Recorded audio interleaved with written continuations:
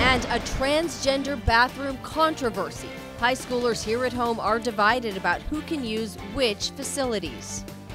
And first, some PV high students protested biological male students using women's bathrooms. Then another group walked out of class in support of trans students' rights today. Action News Now reporter Lauren Cooper shows us how the school plans to address these concerns. In the bathrooms and the locker rooms, it's honestly uncomfortable because they will sit there or just stand there and watch.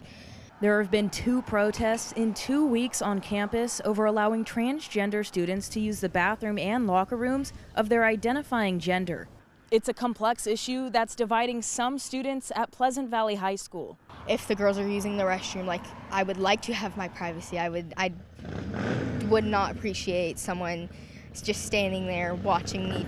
California law allows trans students to use the bathroom of their identifying gender. But for Pleasant Valley High junior Mariana Seta, she says her definition of being transgender requires a sex change. For me personally, it's like if a male is changing to a female, they're gonna have their bottom surgery, or if they would like to have breasts, I would be okay with it. I would consider them a transgender.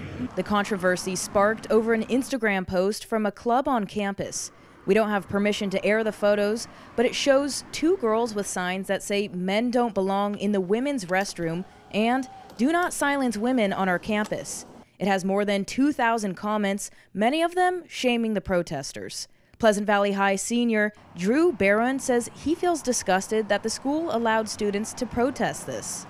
It's a little gross that our school, our principal and the administration even let that pass as a club, because they did have to get approval to, hold that protest. He says the members of the Turning Point USA Club on campus are not advocating for anything good. They're not really advocating for any change. They're really just spreading hate and trying to turn people against each other. When speaking your mind turns into spreading hate and creating a dangerous, hostile environment for a marginalized group of people who already go through so much on the daily, it shouldn't be allowed at a school that's supposed to make people feel safe and help learn. Pleasant Valley Principal Damon Whitaker wouldn't speak with me in person over some of these student concerns and what the school's policy is over a matter like this, but he did email this response, stating they want all students to feel safe and comfortable on campus, and anyone who doesn't feel comfortable in the locker rooms can speak with staff about different options.